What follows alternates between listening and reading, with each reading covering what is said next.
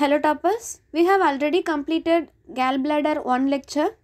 If you want to listen, you just go to the description, we have given the link below. In lecture 1, we have completed congenital gallbladder anomalies, also gallstones. But in this lecture, we will be discussing about acute cholecystitis and related complications.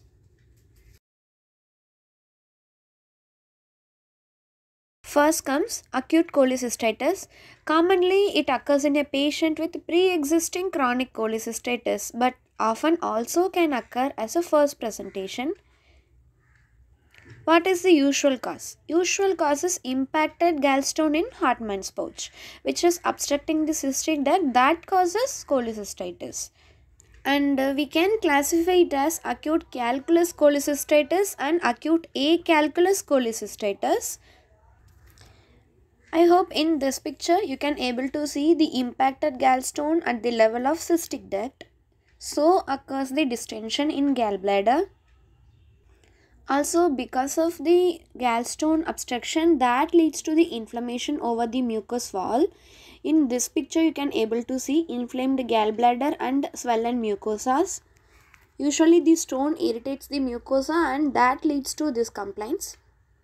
And coming to the infective causes, first one, E. coli is the most common cause, and other than that, Klebsiella, Streptococcus faecalis, Salmonella and Clostridium welchi, these bacteria also cause cholecystitis. And as it is an infection, it can spread through the hematogenous way, that is through hepatic artery or cystic artery. So from there it reaches the portal circulation. Usually in cholecystitis, gallbladder wall will be distended with edematous friable wall. So wall contains dilated vessels. Also there occurs the necrosis and patchy gangrene that leads to the severe presentation. And here the mucosa shows ulceration and necrosis. Lumen sometimes may contain infected fluid or infected bile or frank pus also visible. If we think about clinical features, here the symptoms occurs as sudden onset of pain in right hypochondrium with tenderness, guarding and rigidity. As it is an acute condition, this is must tenderness, guarding and rigidity will be there in all acute abdominal conditions. And also palpable, tender, smooth gallbladder will be there, and this is known as Boas sign. What is Boas sign? This is much more important than anything. Area of hyperesthesia between 9th and 11th ribs posteriorly on the right side. This occurs in case of acute cholecystitis. So this is known as Boas sign, and jaundice may or may not be present. Associated with that, as it is an acute condition, fever, nausea and some other constitutional symptoms may be present. Now, if we think about the complications, first one, empyema gallbladder.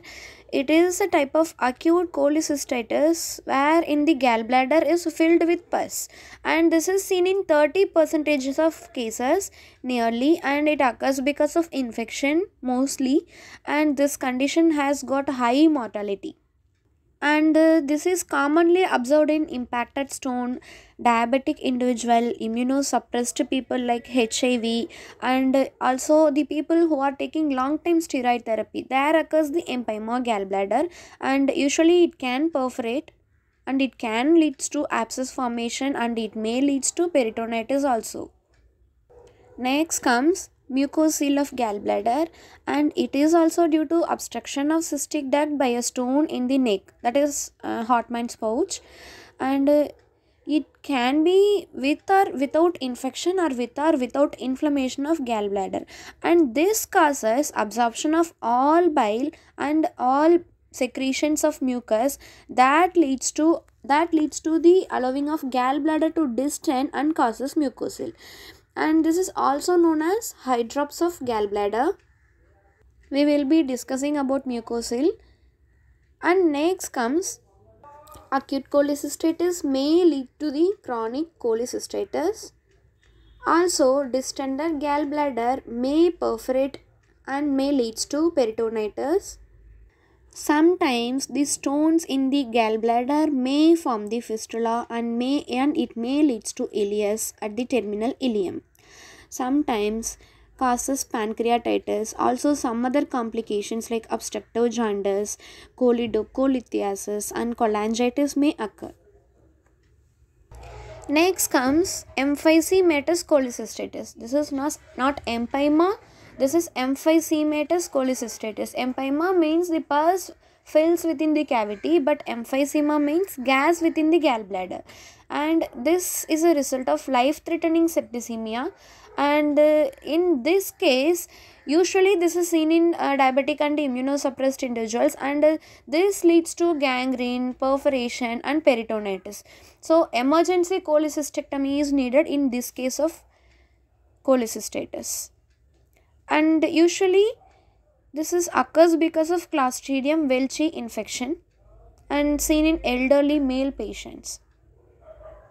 In this picture you can able to see gas within the gallbladder, and this is radiological appearance. Here the gas within the gallbladder indicated by the star, you can able to see. Next, these solid lines are indicating gas within the gallbladder wall. Also free gas is indicated by open and closed arrows. Now empyema. As we know, empyema is a type of cholecystitis, and here pus will be there. It may be sterile or non-sterile. This is very tender condition. Here we can able to get smooth globular gallbladder, which is palpable in right hypochondrium. Also these patients will present with fever, toxicity, pain and tenderness, and this condition got high mortality. And complications may be rupture, peritonitis or septicemia. Next comes mucocele.